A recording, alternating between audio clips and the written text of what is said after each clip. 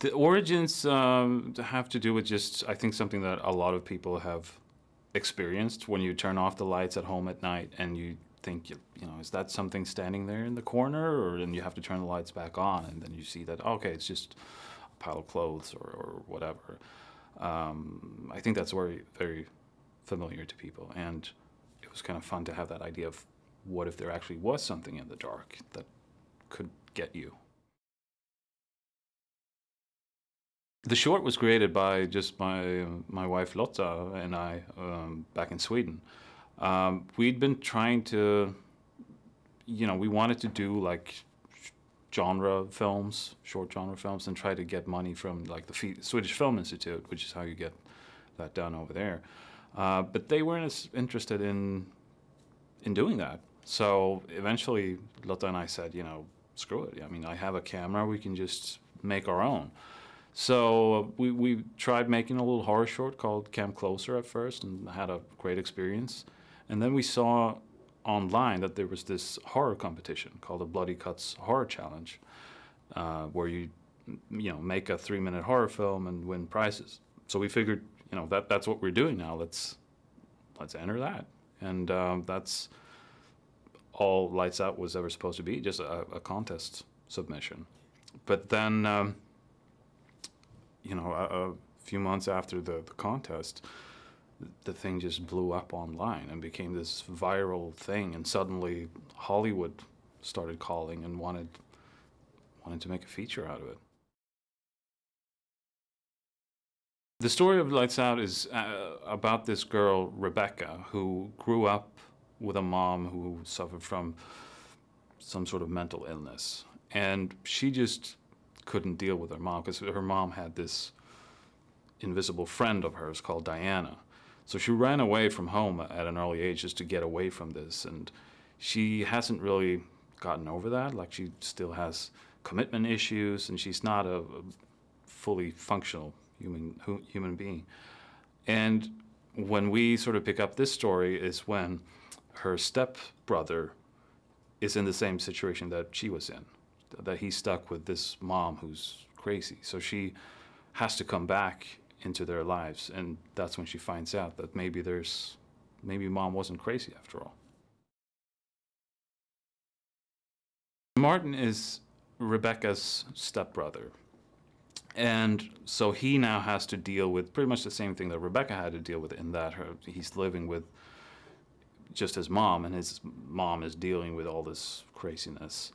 But in contrast to Rebecca, who sort of became sort of bitter and angry with her mom for being this way to her, Martin is sort of more understanding. Like, he understands that this is, that, you know, he feels sorry for his mom, that she's going through a lot, and he doesn't really blame her for being the way he is.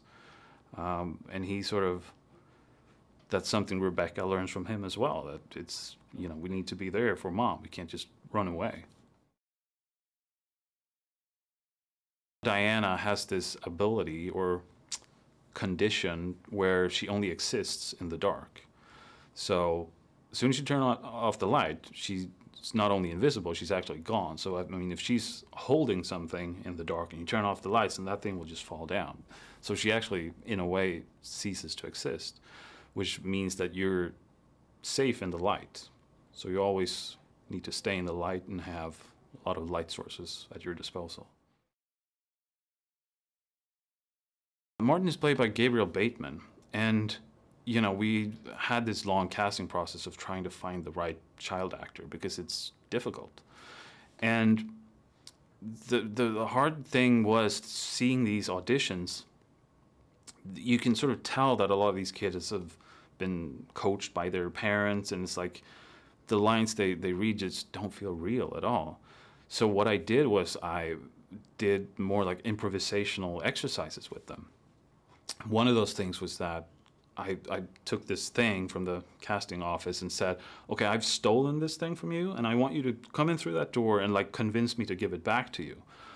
And Gabriel just came in and just gave it his all. Like, he was, and when I refused to give it to him, he was like all over me and almost fighting me. And it was like, this kid has like no fear or like no inhibitions at all. So it's like very clear right away that he's the guy.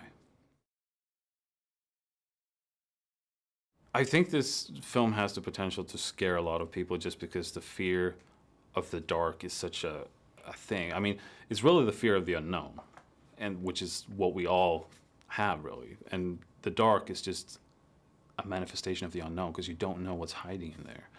And I think that's one of the more effective things. I think it can be, hopefully it can be almost like Jaws, but instead of the ocean, this is the dark. So you want to stay out of the dark. So hopefully we'll make people even more scared of the dark.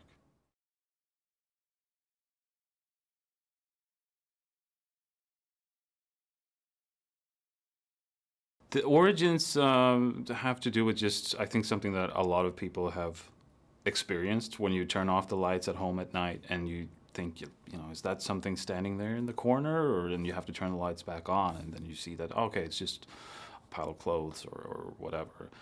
I think that's very, very familiar to people. And it was kind of fun to have that idea of what if there actually was something in the dark that could get you. The short was created by just my wife Lotta and I back in Sweden. We'd been trying to, you know, we wanted to do like genre films, short genre films, and try to get money from like the Swedish Film Institute, which is how you get that done over there. But they weren't as interested in doing that. So eventually Lotta and I said, you know, screw it. I mean, I have a camera, we can just make our own. So we tried making a little horror short called Come Closer at first and had a great experience.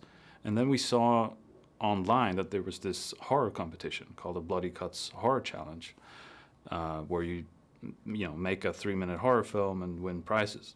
So we figured, you know, that's what we're doing now. Let's enter that.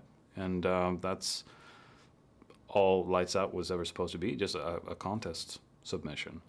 But then, you know, a few months after the contest, the thing just blew up online and became this viral thing. And suddenly Hollywood started calling and wanted to make a feature out of it.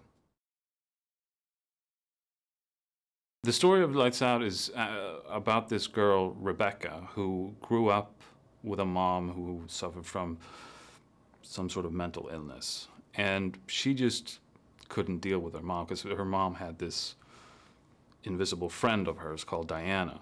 So she ran away from home at an early age just to get away from this. And she hasn't really gotten over that. Like, she still has commitment issues and she's not a fully functional human being.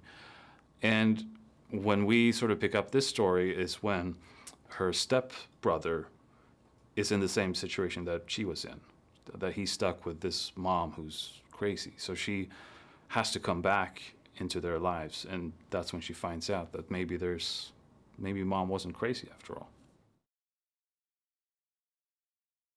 Martin is Rebecca's stepbrother. And so he now has to deal with pretty much the same thing that Rebecca had to deal with, in that he's living with just his mom, and his mom is dealing with all this craziness. But in contrast to Rebecca, who sort of became sort of bitter and angry with her mom for being this way to her,